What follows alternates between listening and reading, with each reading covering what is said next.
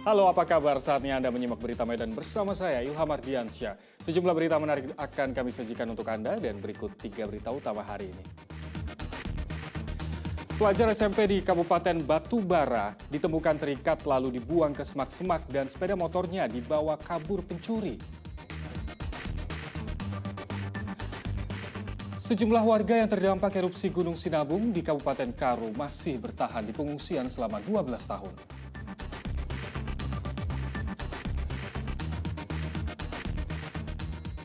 Hidangan makanan lebih nikmat jika disajikan dalam clay pot.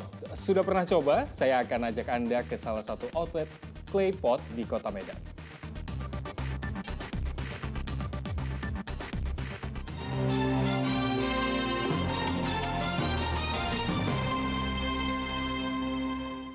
Peringatan waspada bagi orang tua yang telah memberi izin pada sang anak di bawah umur untuk membawa sepeda motor. Seorang pelajar kelas 3 SMP di Kabupaten Batubara ditemukan terikat lalu dibuang ke semak-semak oleh pencuri yang sedang membawa kabur sepeda motornya.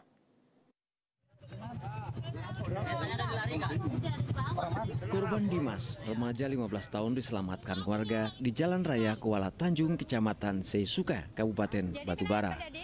Saat ditemukan, korban hanya mengenakan pakaian dalam serta kaki dan tangannya terikat. Awalnya korban didatangi seorang pria tak dikenal di sebuah tempat pencucian motor di Desa Sukaraja. Pria tak dikenal tersebut meminta korban mengantarkannya ke salah satu toko seluler di Kecamatan Indrapura dengan mengemudikan motor korban. Berbaik hati, korban bersedia mengantarkan pelaku ke tempat yang dituju. Setiba di Kecamatan Indrapura, korban kemudian dibawa pelaku ke arah kawasan Kuala Tanjung, sekitar 5 km dari lokasi awal tempat pencucian motor. Tiba di semak-semak, pelaku menghentikan laju motor dengan alasan hendak buang air kecil. Korban menurut saja menunggu pelaku buang hajat.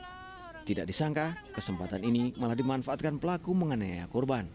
Dalam kondisi tidak berdaya, pakaian korban dilucuti, kaki dan tangannya diikat, kemudian dibuang ke semak-semak. Pelaku langsung kabur tancap gas melarikan sepeda motor korban. Warga setempat pertama kali menyaksikan korban melompat-lompat keluar dari semak belukar meminta pertolongan.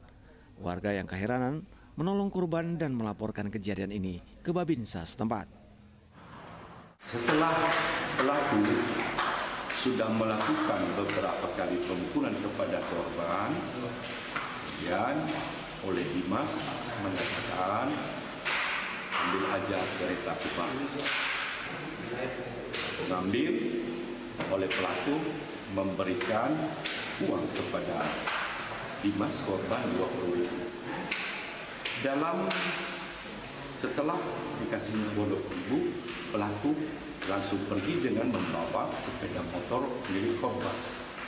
Sementara korban Dimas dalam keadaan terikat melompat-lompat menuju ke arah jalan besar.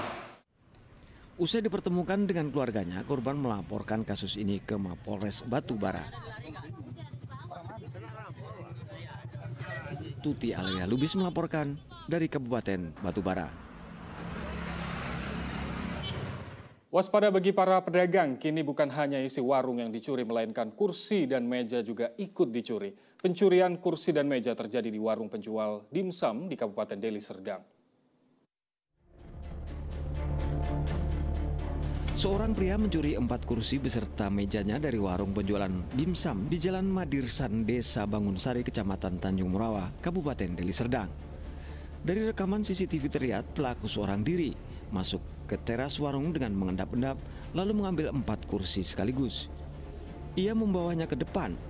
Tak puas dengan 4 kursi tersebut, pelaku kemudian balik dan mengambil meja lalu kabur. Pemilik warung mengetahui kursinya hilang pada pagi harinya saat hendak membuka warung. Pemilik mengatakan kejadian ini baru kali pertama terjadi di lokasi usahanya. Dia jam 4.59 datang ke sini. Di sini dia gambar kursi, ada kursi 2 biji di sini. Jadi diambil dia dulu, tapi ditaruh dulu di tengah sini. Nah, dia gambar kafe sebelah, di sebelah kan ada kafe. Udah digambar kafe sebelah, ditengoknya mungkin nggak ada yang bisa diambil ataupun ada tapi berat karena orang itu kan larinya pakai kereta. Jadi udah dinaikkan dia kursi ke kereta, keretanya nunggu di sana depan itu. Udah ditengoknya masih ada sisa meja, baliklah ngambil meja. Jadi sekalian nggak tanggung dia kan, udah dapat kursi, dapat meja lagi. Rencananya pemilik warung akan melaporkan kejadian ini kepada pihak kepolisian agar kejadian serupa tidak kembali terjadi. Muhammad Hamdani melaporkan dari Kabupaten Deli Serdang. Sejumlah peristiwa penting dan menarik yang terjadi di Sumatera Utara dalam sepekan terakhir kami rangkum dalam Medan Sepekan.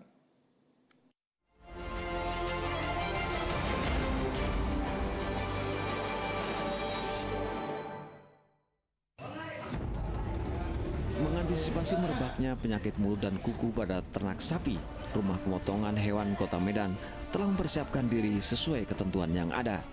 Rumah Potong Hewan atau RPH Kota Medan melakukan pemeriksaan secara ketat terhadap setiap hewan yang masuk dan akan dipotong.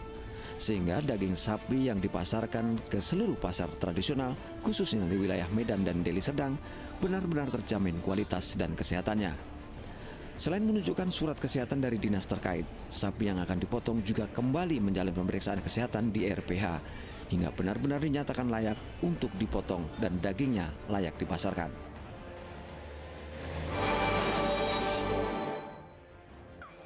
Rekaman video amatir ini memperlihatkan orang utan Sumatera atau Pungu Abeli bersama anaknya mencari makanan di tumpukan sampah yang ada di Bukit Lawang kawasan hutan Taman Nasional Gunung Leuser, Kabupaten Langkat pada 22 Mei 2022 lalu. Orang utan tersebut tampak memakan kulit pisang yang telah membusuk serta mencoba makan kemasan plastik. Lokasi tempat sampah tersebut berada tidak jauh dari lokasi homestay dan jalur jungle trekking yang biasa dilalui oleh wisatawan lokal maupun wisatawan mancanegara di Bukit Lawang. Orangutan merupakan satwa dilindungi, sangat disayangkan dan juga berbahaya bagi kehidupannya bila orangutan sampai keluar dari habitatnya dan makan sampah serta sisa makanan di lokasi wisata.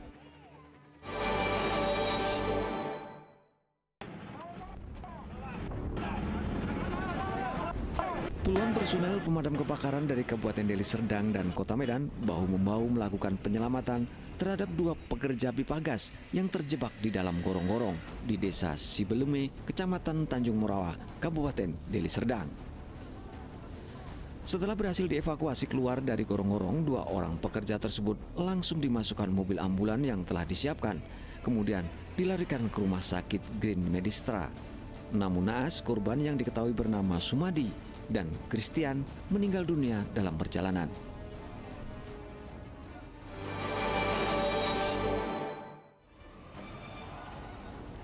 Berdasarkan pendataan ulang dari kantor Kementerian Agama Kabupaten Serdang Bedagai, terdapat 7 calon haji yang gagal berangkat, yakni 3 orang calon jemaah pria yang dinyatakan gagal karena faktor usia, 3 orang calon jemaah haji istri dari 3 calon jemaah pria tersebut yang mengajukan surat pengunduran diri. Sementara 1 calon jemaah haji lainnya dinyatakan pindah keberangkatan dari Kabupaten Serdang Bedagai ke Kabupaten Deli Serdang. Kepala Kantor Kementerian Agama Kabupaten Serdang Bedagai menyebutkan pihaknya akan terus melakukan evaluasi data untuk memastikan siapa saja yang nantinya akan berangkat haji pada tahun 2022 tahun ini.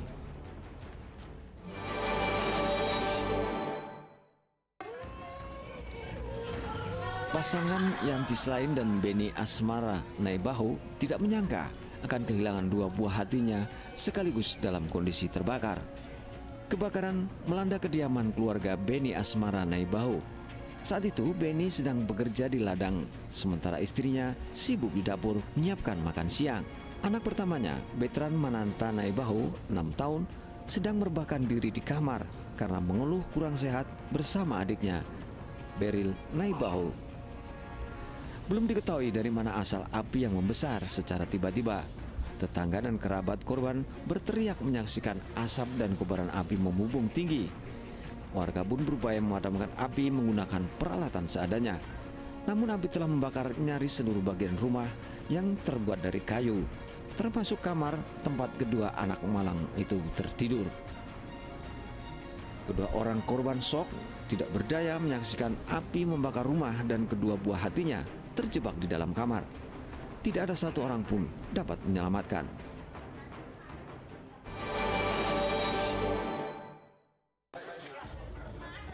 Seekor orang utan Sumatera atau Pongo abeli dipulangkan dari Jawa Barat ke Sumatera Utara melalui Terminal Kargo Bandara Internasional Kuala Namu, Kabupaten Deli Serdang. Pelaksana tugas Kepala BPKSDA Sumatera Utara, Irzal Azhari, menjelaskan individu orang utan tersebut bernama Kakak dan berjenis kelamin jantan. Kakak dikirim dari KSDA wilayah 1 Bogor. Satwa dilindungi berumur 3 tahun ini diterbangkan dari Bandara Soekarno-Hatta dengan didampingi tim dokter hewan. Sementara itu, Kepala Bidang KSDA wilayah 1 Bogor, Lana Sari mengaku orang utan ini diserahkan oleh seorang warga Bogor secara sukarela pada bulan Januari 2022.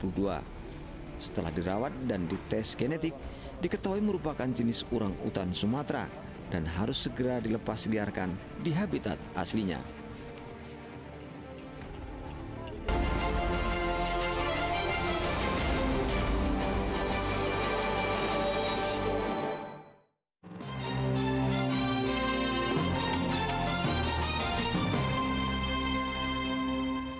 Terima kasih Anda masih bersama kami. Bagi Anda yang baru saja bergabung, kami hadirkan kembali 3 berita utama hari ini. Pelajar SMP di Kabupaten Batubara ditemukan terikat lalu dibuang ke semak-semak dan sepeda motornya dibawa kabur pencuri.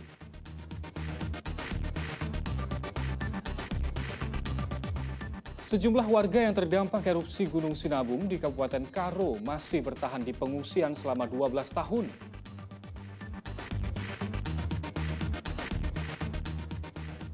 Hidangan makanan lebih nikmat jika disajikan dalam clay pot. Sudah pernah coba? Saya ajak Anda ke salah satu outlet clay pot di Kota Medan.